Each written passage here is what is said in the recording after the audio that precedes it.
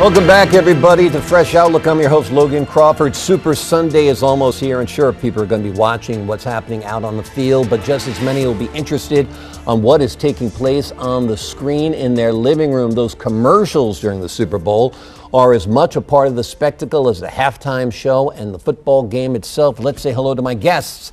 Jackie Guzda, Jose Lopez, physics professor at Seton Hall University, and Gian-Paul Gonzalez, a former NCAA star and motivational speaker. And joining us live via our DC connection is Mitch Dowell, is the founder and creative director of Branding Experiences. Wow, that wasn't easy for me to say.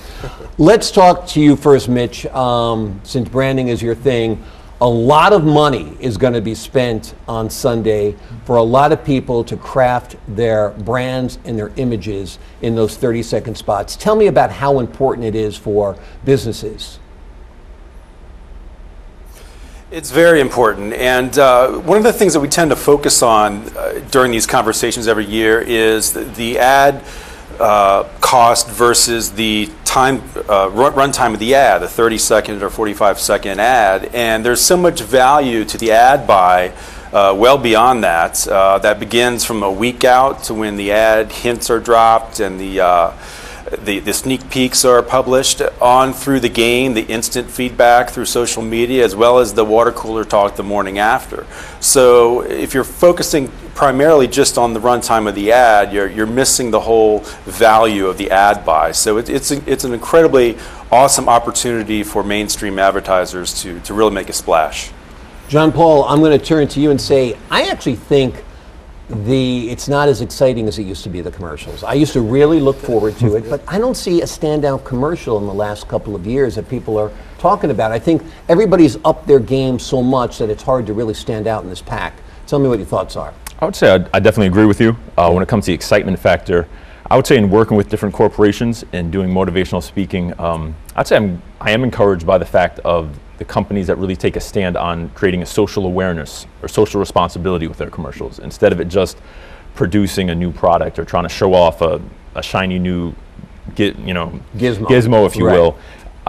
Really taking a stance to speak a message that can apply to the world, if it will be, whether it's about drunk driving or taking a stance on humanitarian issues. I'm really encouraged when those big corporations really tend to, you already know what we're going to sell, you already know our beer, but let's tell about how this is also an important factor to us. And I love actually seeing those type of commercials. Now, Jose, I know you're a TV-aholic like me. You watch a lot of TV. I think we're the same generation. You grew up just like mesmerized by it. Is there a TV commercial from the Super Bowl that stands out over the years? I like the Bud Bowls. I thought those really defined what Budweiser and Bud Light was about. That kind of separated. I used to look forward to, as a kid growing up, to those. But I think, one of the commercials that I think stood out was the Apple in 1984, when it kind of throwing that hammer. And I remember thinking, I was about 8 at the time. I was like, what is that about? Well, I had no clue. And that commercial still sticks in my mind to this day. Some become really iconic. I remember the guy walking through the hall of the football stadium. He gives a kid a Coke. Yes. That was a Mean big Al one. Green. Was it Mean Al Green? Okay, yeah. So a lot of them really stick in our memories, and some actually create a brand. Like GoDaddy put itself on the map because of its really too hot to air commercials, right? Yeah. See, what we have to understand is that these commercials are not about the product. They're about us, how it fulfills our needs. So when you said that you liked those kinds of commercials, I immediately knew you were a nice guy, right? Because it fulfills our needs. The one that I love most is the one about that handsome farmer who raises the Clydesdale, and then the Clydesdale goes off and does his job, and the handsome farmer comes back and he sees them and he doesn't go and interrupt him because now the Clydesdale is an adult and he's doing his job. But the horse breaks free and runs to his daddy. I cry. When you're crying at commercials, you know that a marketing company has done its job. Let's turn to Mitch. Mitch, are there any commercials that we should be on the lookout this Super Bowl Sunday? Well, I think Budweiser is a repeat advertiser that comes back year after year and kind of wows us. They appeal to so many different age groups and demographics that you often have advertisers like them who will put out one ad in the first half that's more edgy and youthful to a younger 20 or 30 something demographic, and then they'll come back in the second half with the Clydesdales and the Dalmatian on the stagecoach next to the driver to appeal to that more conservative, more older audience. So it's interesting. It's not always just a one-shot, cast a wide net advertising approach. You've got some advertisers that are going to have multiple spots. And usually it's the Budweisers of the world, the Coca-Cola Pepsis, and there's no one particular advertiser that I'm really on the edge of my seat waiting to see what they do, but just a general good crop of entertaining and ads that really connect this time of year. So you guys mentioned the social issue aspect of it as well. It's a huge stage for that kind of thing.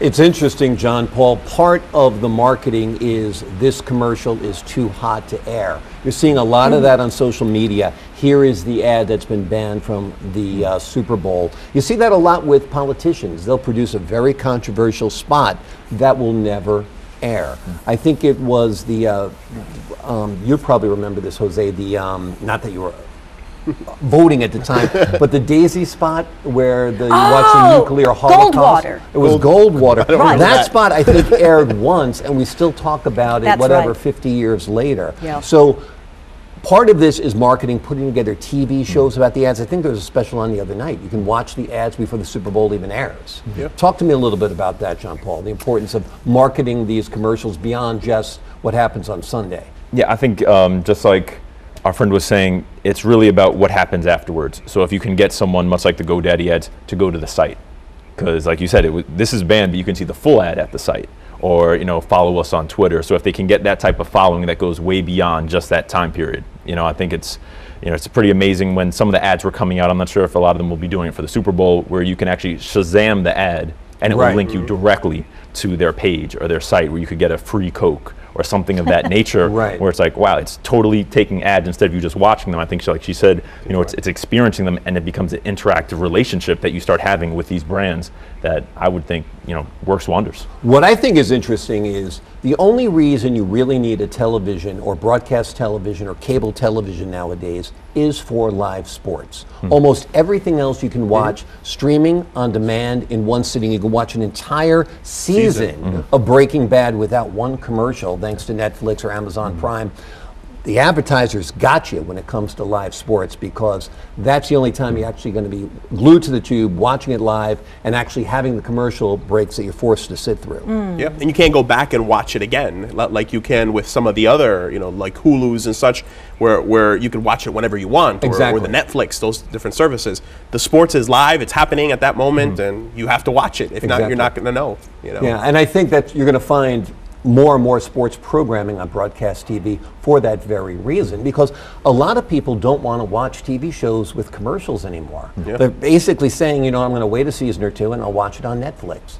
So Netflix and chill has taken on a whole new dimension, so to speak. Yeah. Well, little by little, we're cutting the cord. I cut the cord. Didn't you? I did. Yeah. I did, but I actually had to reinstall it in some houses where people wanted to watch live TV. Okay, Yeah. all right. Yeah. But what I'm saying is that as technology advances, we're all going to be watching whatever we want to watch on our computer screens, on our watches, on our everything, phones. every platform. That's right. That's right. Although cable TV still makes a lot of money. You have, you mentioned I think Mitch is joining in. Mitch, the go ahead. Mean Joe Green ad from 1979. The CFOs and the number crunchers from 1979, I don't think would have imagined that their ad spot would have been archived in an indefinite platform like YouTube, and that we'd be talking about it 35, 36 years later. I think that's part of the value of the ad buy that has to be considered, not just the 30-second ad run. So you're right, technology is always evolving, and advertising is evolving with it. And to have a silver bullet spreadsheet formula to plug in, I think is nearly impossible to gauge true value of an ad buy like that. Absolutely, Mitch. Thank you so much for your time, Gian-Paul, Jose, Jackie. Thank you as well. We'll be back after this. We're going to be talking about the lightning round. A look at the week's top stories in lightning fast fashion. More on that after this. It's okay.